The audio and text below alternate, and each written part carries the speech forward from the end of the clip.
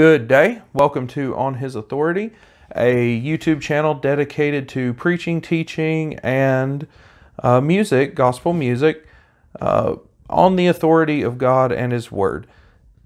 Very soon we're going to be starting a book study on the book of Galatians, and today I just kind of want to introduce the book to us, take a few minutes, and talk about 4 things to get us kind of set for our study of Galatians. First of all, I want to talk about who the author of Galatians is, and verse 1 of the first chapter talks about that Paul is the author of Galatians. This is the same Paul who was Saul. He was converted in Acts chapter number 9 on the road to Damascus. Paul becomes the apostle to the Gentiles. Now, Peter is the apostle to the Jews, but Paul is the apostle sent to the Gentiles. And you're going to find that in Galatians 2:7. Paul is sent all over the world where he does his missionary journeys to see to see Gentiles be saved. He plants a lot of churches, and he wrote this book to the churches in Galatia. Second of all, I want to talk about the recipients of this letter, and that would be the churches of Galatia. So Galatia is not a city, it was a region in Asia Minor, and the name comes from the people group that settled there. They were called the Gauls. They were from around the France area. They migrated down to what is today Turkey, and they settled the area known as Galatia.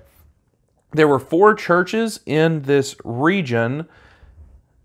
They were Antioch, Iconium, Lystra, and Derbe, and it's believed that each one of those churches was planted by Paul himself to receive the letter. Third, I want to talk about the background of this book. So the background of this book is that Judaizers had come from Judah to Galatia, from namely Jerusalem to the area of Galatia to these churches. So what's a Judaizer? Well, a Judaizer taught that for a Gentile to be saved, they must first be circumcised. That is, that for a Gentile to become a Christian, they must first become a Jew. That Gentiles must submit to the customs of the law before they can become true Christians. That's why we call them Judaizers, because they are for the Jewish law. Acts chapter 15 shows that the Judaizers had already caused a stir in Jerusalem. And so what happens is that a council is called, and the apostles have to settle the issue. So Peter, Barnabas, and Paul, they each spoke out on the issue in this chapter, and they put it, and James is the one that kind of sums it up and puts it to rest, being the pillar of the Jerusalem church. The Gentiles are not under the law. Christians are free. But James warns them not to flaunt their freedom in front of the Jews. Don't violate a brother's conscience. Abstain from the meat sacrificed to idols, because the Jews can't handle that yet. So it seems that once this was settled in Jerusalem, the Judaizers had to go spread their teaching in other locations, one of which is Galatia. And then fourth and finally, the reason for the letter.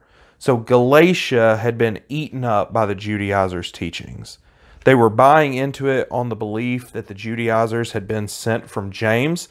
This is the same James from Acts chapter 15 who had condemned this teaching.